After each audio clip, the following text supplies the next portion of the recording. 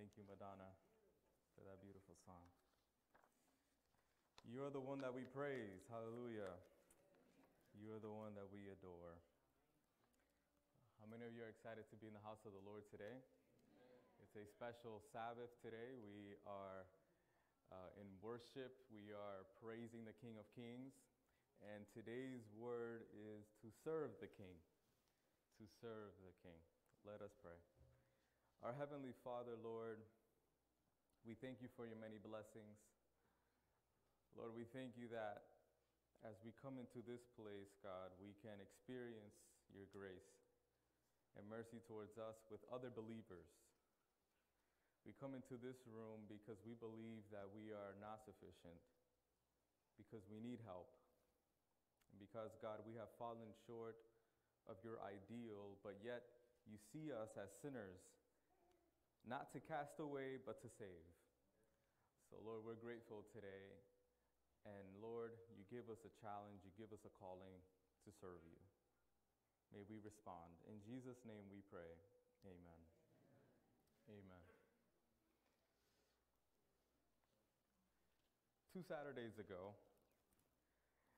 many of you probably watched later on the crowning of King Charles III at Westminster Abbey in England, there in London.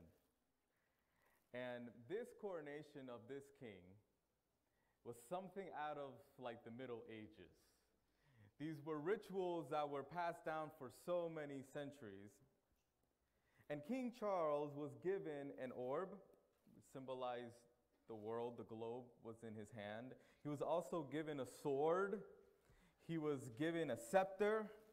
And on his head was put a crown of solid gold with many jewels as well, that was 360 years old.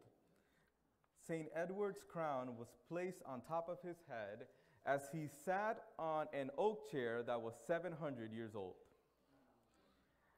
I will probably be a little worried that the chair might break. 700 years old, tradition, the crowning of a king. And in front of world leaders, other royals, dignitaries, other stars, the new monarch of England declared, "I come not to be served, but to serve."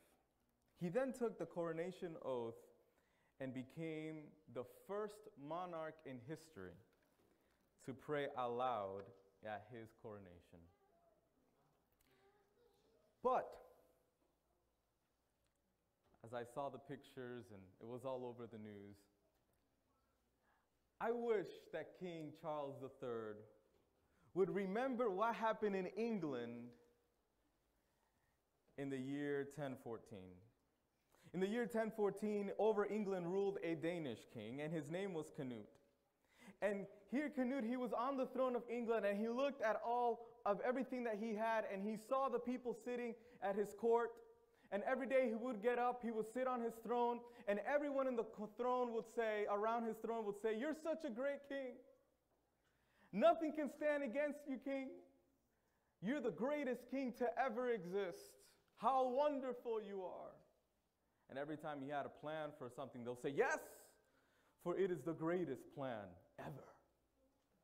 And every time he said, "Well, what if we solve it this way?" "Yes, you are the greatest king of all time." And after a while, it's like if you have syrup and pancakes every single day for breakfast. At first you like it. You don't miss the fruits. But then after a while you get sick and tired of it, of the sweetness. And he got tired of it. He got tired of the fake praise. So what he did was, he took his throne and he ordered the people to take his throne and put it on the seashore. And there on the seashore, he sat down and he claimed to the waters, he said, "Waves, stop before you touch my throne." And he proclaimed it, and the people clapped. But the waves did not listen. And the waves came, and came, and minute by minute it was getting closer and closer to his chair, closer and closer to his throne. Finally, it started touching his toes. Waves, I told you to stop. The waves kept coming. And ultimately, the king got very wet. And at the end of that day, what the king did was that he took off his crown and he went to a cross in a church and he put the crown on the cross. For Jesus is the only king that the winds and the waves obey. He's the king above all kings. He's the Lord of all lords. And today, we're going to speak about this King of Kings. Not only should we pledge allegiance to him, but the king has a perfect law, and his law should be written in our hearts. The king wants obedience. The king wants us to serve him in love. That's why today we're going to talk on how to serve the King of Kings. We're going to talk about the way to serve the King of Kings. Very popular in English culture. When the king is coming by throughout history, they have said this expression. And I think my clicker got stuck here. They have said this expression. Make way for the... Look at the person next to you and tell them, make way. Make way. Get out of the way. Make way for the king. Make way for the king. When the king will come in his chariots, make way for the king, make way for the king, and all the townspeople will move. Matter of fact, this term, make way for the king, it's a biblical term. It actually comes from Psalms. It's when David is writing, he's saying, doors of the city gates, make way, open up, for the king is going to come in to be with his people. Open up. But the expression, make way for the king, actually, even though it's a biblical reference, it got very popular in Greek culture, in a Greek tragedy, Greek mythology. And the story goes that once there was a chariot, and the horseman that was riding this chariot sees a boy walking on the street, and he says, make way for the king, make way for the king. And this young man that's walking on the street sees the chariots and sees the horses, and he says, me move. I will never move. Make way for the king, make way for the king. And this man did not move. This young boy did not move. And what happened is that the horsemen could not stop the horses, and the horses managed to hit this young man and hurt him, and blood is coming out of his body that has been injured. And what he does is, finally, when the horse stops, he goes and fights inside the chariot and kills the person riding inside the chariot. It turns out that it was the king. It turns out that it was his father. According to this tragedy, he just didn't know it. If he just would have made way for the king, if he just would not have been in the way of the king, we need to make way for the king. Look how the Bible tells us that we need to do this. John chapter 11, verse 38 to 39. Jesus once more was deeply moved. You see, Jesus was moved because one of Jesus' best friends was dead. Jesus was in another town teaching and preaching. Jesus gets the word that he is very sick. He is about to die. But Jesus continues his mission, and finally his friend dies. And look what happens here. Jesus, once more, he was deeply moved. He was at a funeral service. His friend had died. And this is what happened. Jesus came to the tomb of his friend. It was a cave with a stone laid across the entrance. And Jesus, he sees the stone in front of the cave, and Jesus tells the people there, hey, take this away the stone, he said. Move it. That stone where my friend lays, move it. But Lord, said Martha, the sister of the dead man, by this time there is a what? Bad odor, for he has been there how many days? He has been there 4 days. You see, in this story, Martha gets in the way of the king. She gets in the way of resurrection power. Jesus is about to do a great miracle before the people, and then there is Martha who gets in the way and says, no, hold up, stop. He stinks. He has been dead, God. He has been dead, Jesus. Don't stop what is happening here. Martha gets in the way of Jesus performing his miracle. You see, this is not nothing new. You see, when the Lord is about to do a work, Satan moves upon someone to object.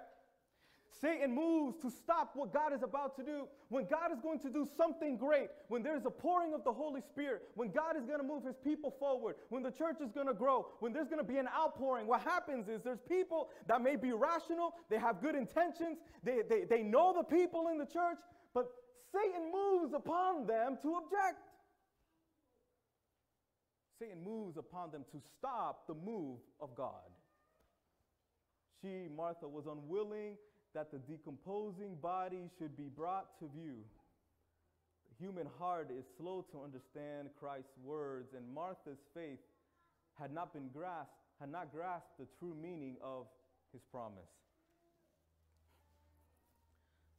God's about to do something great. Make way for the king. Make way for the king. Get out of the way. Let God do what God's going to do. But there's people that are well-intentioned, people that are very rational, that get in the way. And when they get in the way, it is because God is going to do something great, and Satan has moved upon them to object. But there's not enough money. That will never work.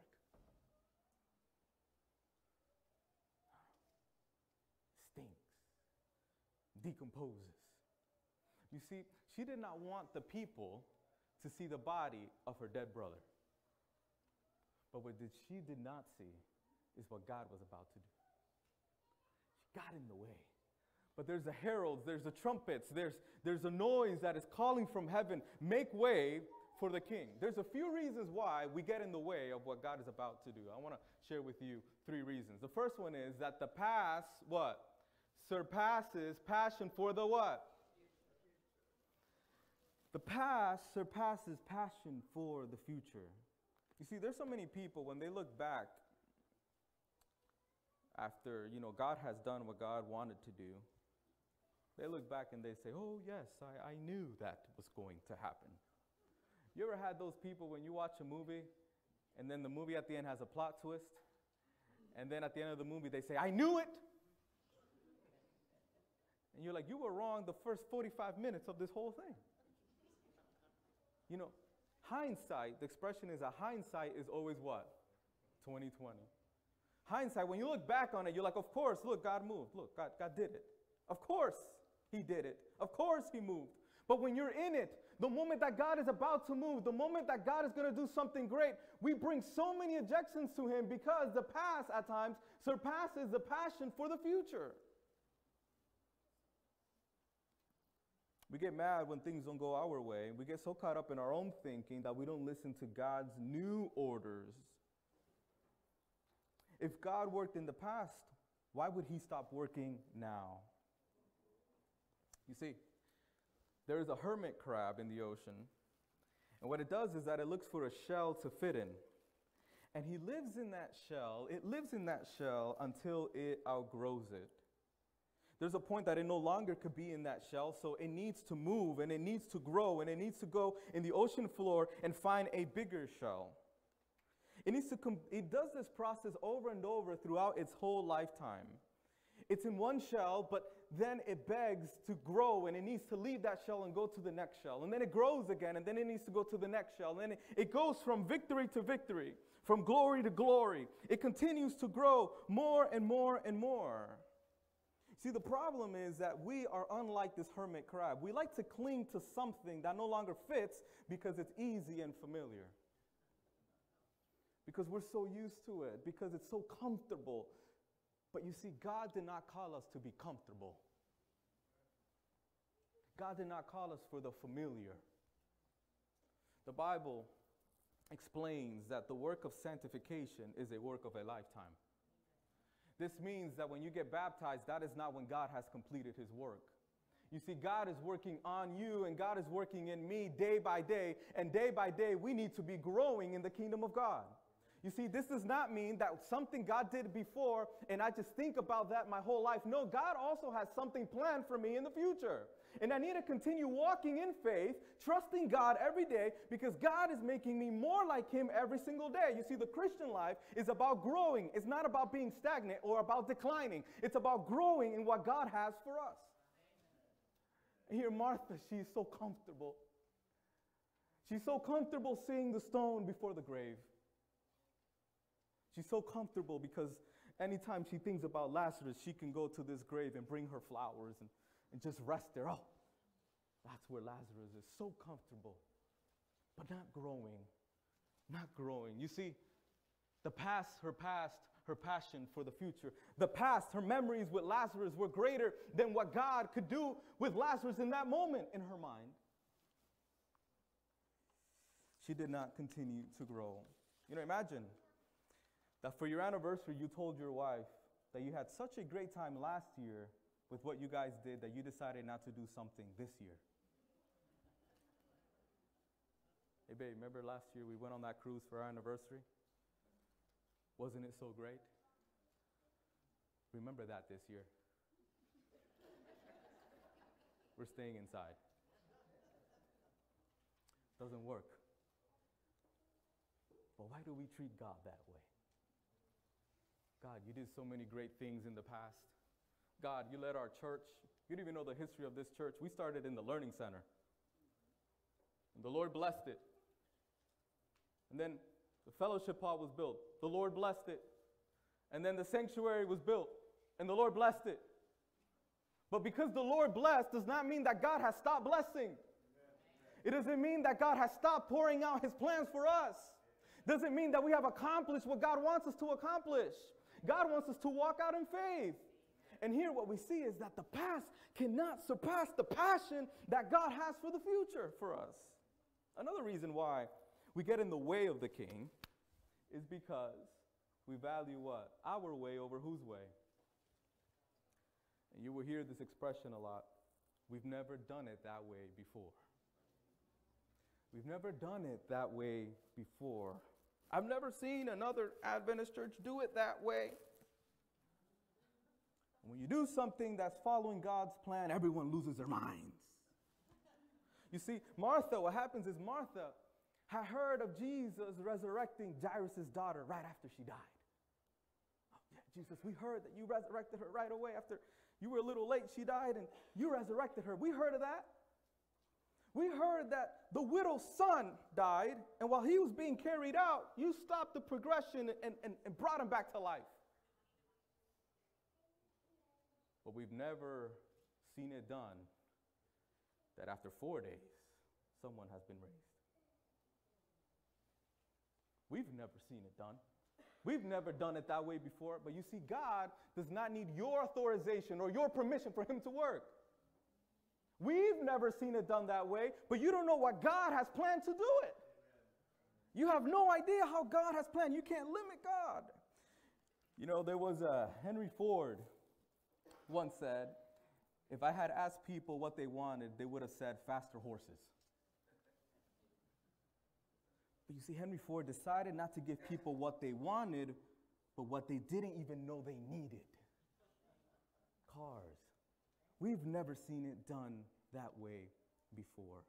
You know, we need to stop saying that we've never done it that way before and start asking God to show us what way he wants us to do it.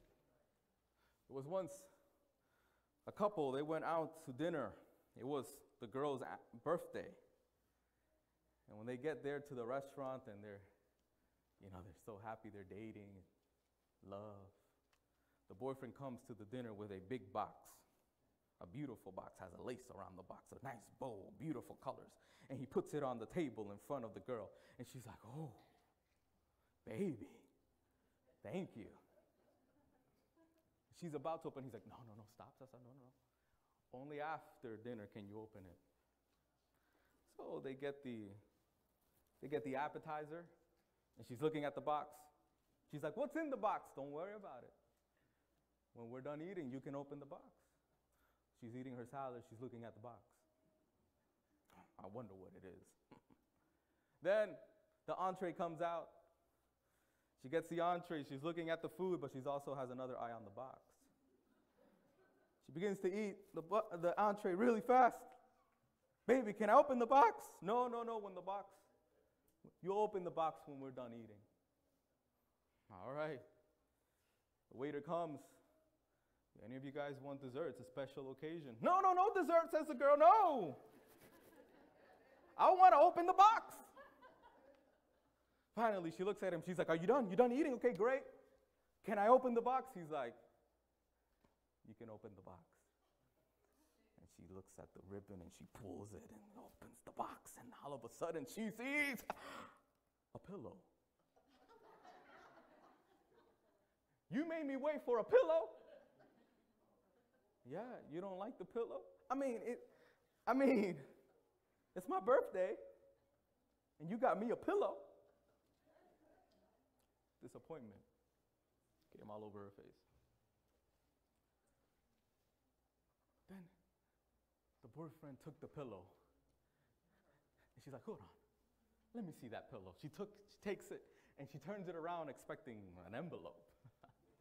Nothing. Take your pillow. He takes the pillow. He throws it on the floor. He gets on one knee and pulls out the ring.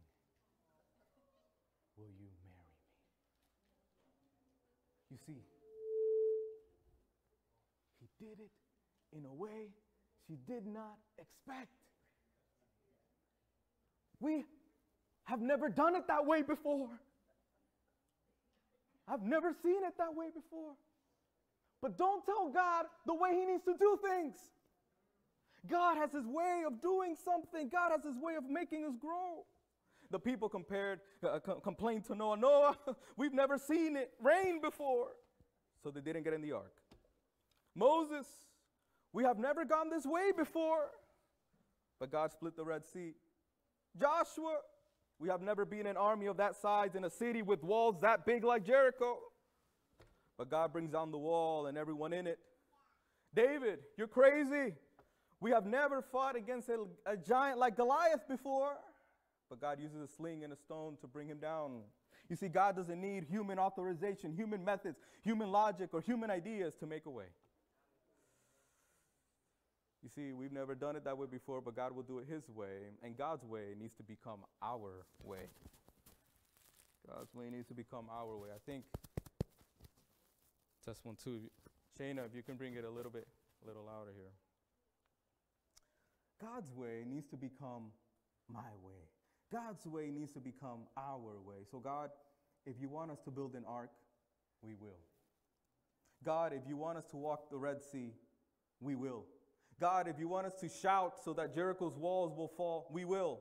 God, if you want us to grab 5 smooth stones, we will. God, if you want us to walk into Nebuchadnezzar's hot furnace, we will. God, if you want us to praise in the lion's den, we will. God, if you want us to fast in the king's palace like Esther, we will. God, if you want us to preach to Nineveh, we will. God, if you want us to baptize the Gentiles, we will. We've never done it that way before, but God, if you have your way, then God, your way needs to become our way.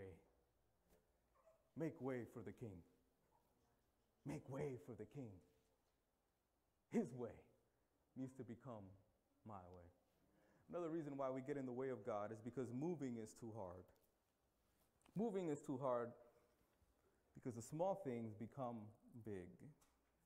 You know, there's some churches that split because there's going to be cheese at the potluck. There's some churches that take 10 years to choose a carpet color. There's some churches that when they get in the way of what God is trying to do, the small things become big things. And the reason for this is because a psychologist said that all change is loss. All change is loss. You see, the moment that Jesus told the people there, move the stone, for Martha, she was experimenting loss. She was experimenting the stone moving, experimented her again losing her brother one more time. Experimented loss. That is why it's so hard for churches to change even when change is necessary, because there's a loss of culture, even if that culture is dysfunction. But you see, the reality is we cannot use the Holy Spirit. We have to let the Holy Spirit use us. We have to let the Holy Spirit use us. You know, a wild stallion, when it's wild and it needs to be broken, what it hates is to have a cowboy get on top of it to steer him.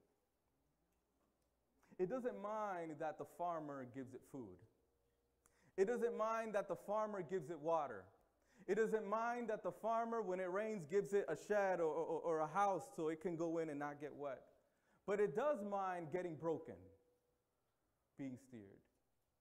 In the same way, we say, God, bless me with food. God, bless me with a job. God, bless my church. But the moment that God wants to break things in us, the moment that God wants to move things, we say, God, no, no, no. And the only way that God can give you direction in your life is when God is writing and telling you where to go. Amen. But like Martha, we say, no, don't move the stone. Don't move it. It's loss for me. The truth is that when you let God in your life, you experience loss, and it's the loss of you controlling your life. You begin now to be in sync with God's plan when God's way becomes your way. When the king will arrive into town, the soldiers will cry out, make way for the king, make way for the king. Martha got in the way, but the gospel is telling us, be aligned with God and don't get in the way. Not only would soldiers say, make way for the king, they also have another expression, and it's this one. For king and what? For king and country. For king and country. This expression for king and country appeared in William Shakespeare's play, Henry IV, and also it comes from the Romans, which is for God, home, and country. In America, we have another expression. It's not for king and country, it's for God and country, because we don't have a king. But the real expression is for God and country. And what this is telling us is that we need to serve the king, not just serve him, but also our fellow countrymen, our fellow people. And look what happened in the text here. John 11, verse 38 to 39. And it says, Jesus once more was deeply moved and came to the tomb. And it was a cave with a stone laid across the entrance. Take away the stone, he said. So they took away the stone. When you begin to align yourself with the king, you need to start obeying the orders of the king. And this is what happens, that Jesus begins to tell the people, he said, take away the stone. And what happens is when you begin to obey the king, you begin to follow the king. And what happens is that they listened. So they took the stone what? Away. They took the stone away. I love this text because it doesn't tell you who did it. It's anonymous. And they took the stone away. When you begin to serve God, it's less about you and more about him. There's some people that are famous on earth and not well known in heaven. But I want to be well known in heaven and not popular on earth. I want Jesus to be popular on earth. And when you begin to work for the king, you're not after notoriety, you're not after pulpits, you're not after being on top of a stage, you're not after being famous, you're after Jesus being famous. And here what happens is Jesus is the one that gets all the glory. Their names are not even mentioned. The New York Yankees, my favorite baseball team. It's the only team in baseball that on their backs, they don't have the names of the players. They only have the numbers, so that the players don't play for the name, they play for the team. When we come to church, we're not playing for the players, we're playing for the kingdom of God. We're not playing for how I feel or for how you feel, we're praying that the kingdom of God grows. So when someone comes into the church, when someone comes into God's house, I don't see what they are. I see what the king can do in them.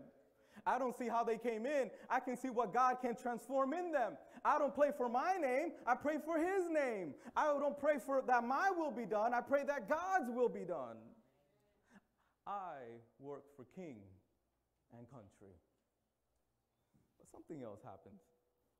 When you serve the king, you obey the king's orders. Move the stone. But it's for king and country. the people around you.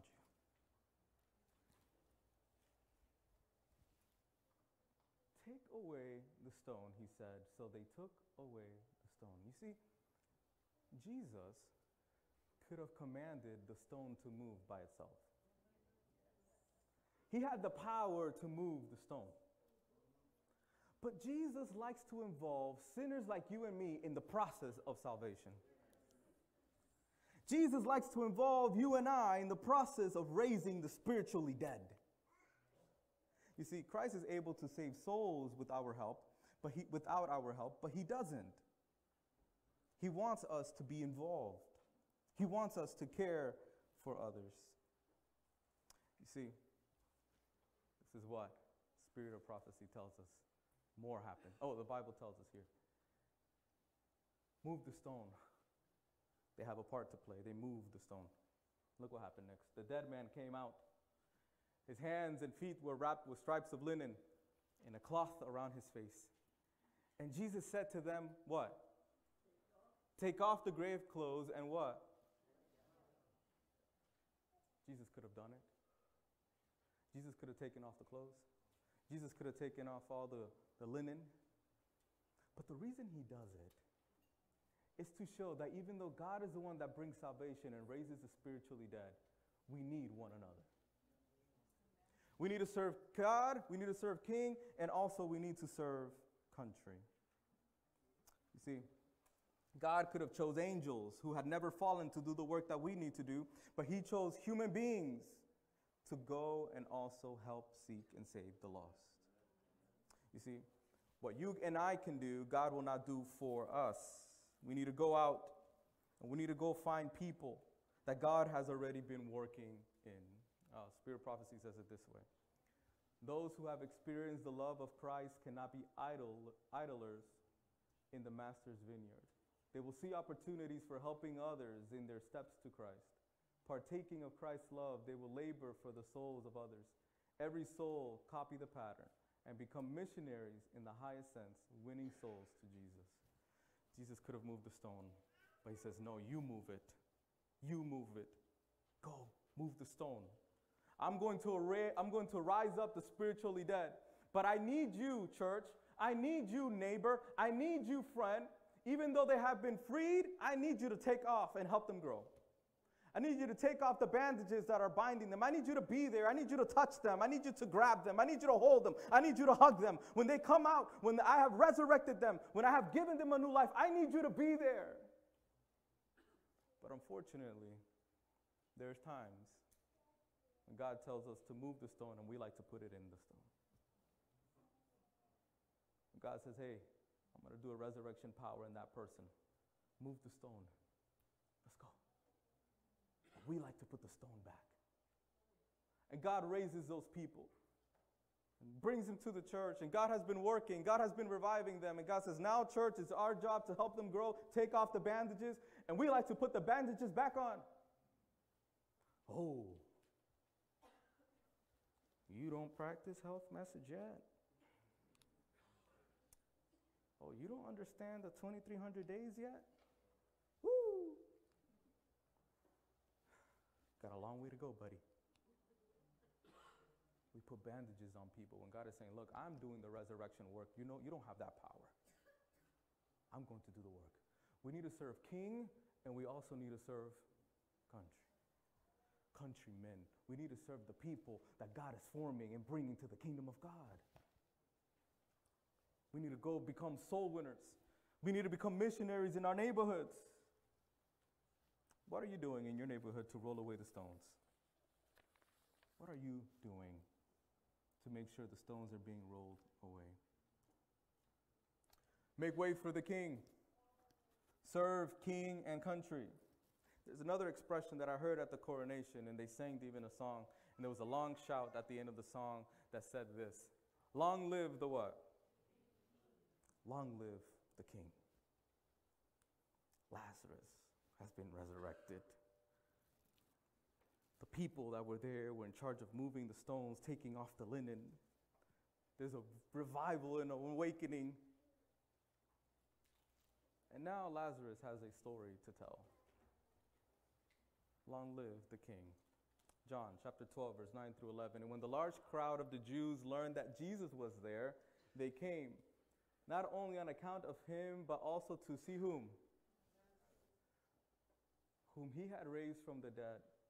So the chief priests made plans to put Lazarus to what? As well, because on account of him, many of the Jews were going away and believing in. You see, the plan was not only to kill Jesus. The plan was to kill also. Because if you can shut up God's people from testifying what God has done in their lives, then you will not have a changed community.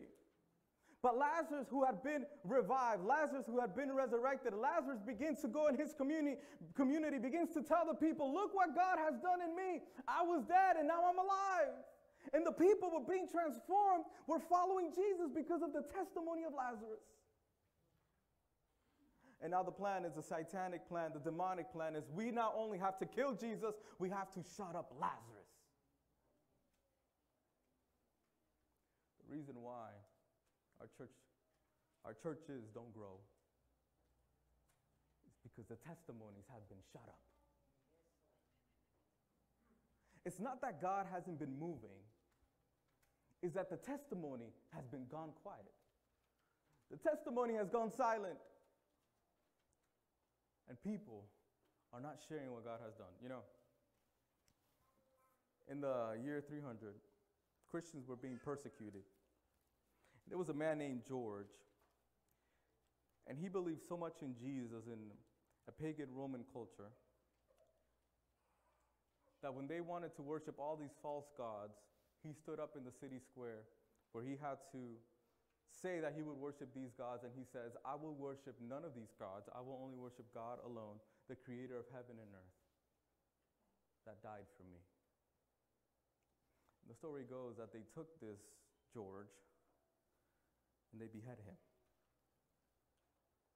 And because of his story, so many people converted.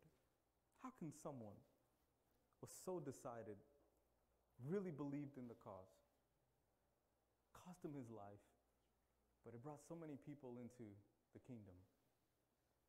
You see, the kids, they would hear the stories, and the parents didn't want their kids to know what had really happened, so they made a myth about him. And the myth was that in the city, Roman town, that there was a dragon, and the dragon was really evil.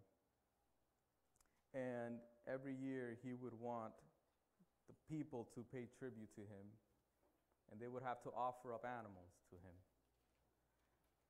And then the animals started to run out, so they would offer children.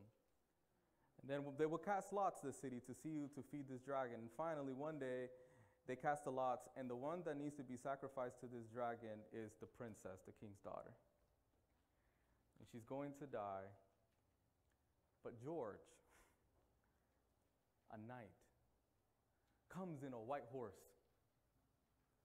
and sees that the princess is going to die. And George takes out his sword and fights against the dragon and kills the dragon and saves the princess. Sound familiar from Disney, maybe? They got it from this story. And what was written in the history books of this myth, it was to show parents, kids, in a different way how George, who never was a knight, who did not have a horse, who did not even have a sword, this Christian martyr who, riding on the wings of the gospel, encountered the demonic spirit in his city, and even though he died, he was a victor in Christ, and he was able to liberate the people so that they can worship the true God. That's the story that they tell, and that's the story that is actually in many churches today. You can see the plaque of this hero. God never said it would be easy. The devil's plan is not only to stop Jesus being pronounced, it stop the testimony from being told. It stopped the story of you and I from being told. And you see, the problem is you and I don't like people to know where God has taken us from. We like to be silent in our testimony because it's very dirty. Because if we were to stand here today and say, let me tell you where I was and let me tell you how God had liberated me, it will impact so many lives because so many people are going through the things that you and I have gone through. It's not that the devil just wanted to kill Jesus. No, we got to stop the testimony. Because when Jesus ascends, all we have is a testimony. That's why the Bible says in the book of Revelation, and they will overcome by the blood of whom? The Lamb, and the word of whom? Their testimony. I don't know how many of you the devil has shut up. He says, don't tell them that. But change the way they look at you. They'll think low of you. But this is my story.